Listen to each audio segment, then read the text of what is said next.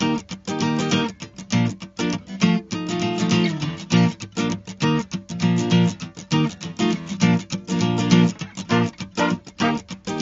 going to talk about simplifying using scientific notation in an expression that looks like this.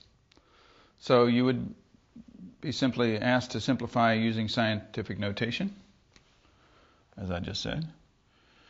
And so we have to change each of these decimal numbers into scientific notation. So this has a decimal, 3,400 has a decimal on the right here. So I would move it 1, 2, 3 places to the left. That makes this number smaller, 3.4. Remember, this number needs to be between 1 and 10.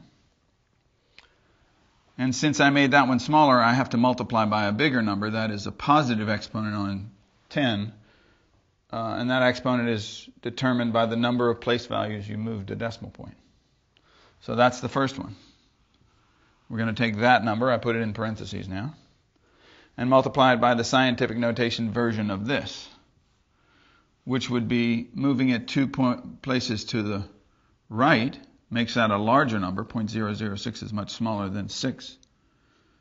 6 times 10, and since I moved the decimal point to the right, I need a small number here. That's a negative exponent, or a fraction of 10, fractional power of 10. 1 over 10 to the third power, 1/1000th. And I do the same with the bottom. So that's going to be 4 times 10 to the negative 3 as well. Moving that 3 places, that decimal point 3 places to the right. I moved it the wrong direction. And then this one moves 2 places.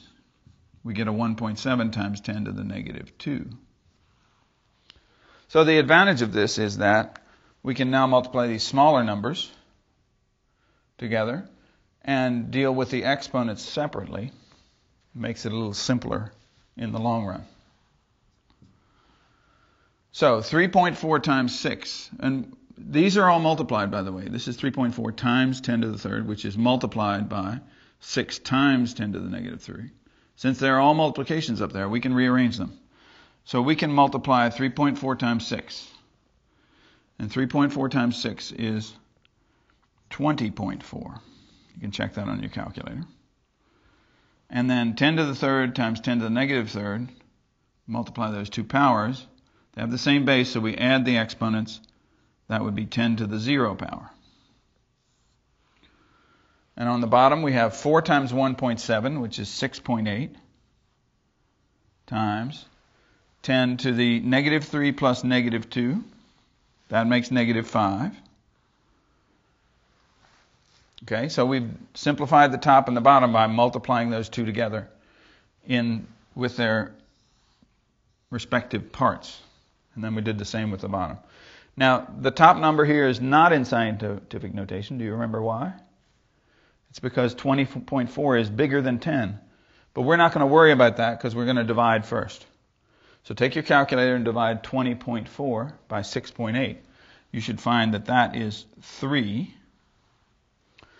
And 10 to the 0 power divided by 10 to the negative 5 would mean we subtract those exponents. So that's 10 to the 0 minus negative 5, or this is 3 times 10 to the positive 5. 0 minus negative 5 is 0 plus 5, which is positive 5. So your answer is 3 times 10 to the 5th, which is in scientific notation.